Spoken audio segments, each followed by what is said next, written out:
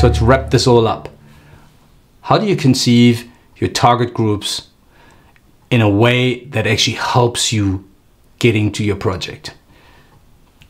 Decide whether you want to convince this or whether you want to relay facts. Decide who your target groups are, but try to come up with a couple of names that are of people that are in those target groups. Real names of people, a couple more than just 2 or 3. And then decide what is the purpose of your information relay. And then you can decide on how you actually want to approach the whole thing. Only then. And then, once you've done your analysis, which means splitting things up, don't throw them all into one pot and give it one approach, one size fits all. Okay? It's not going to work.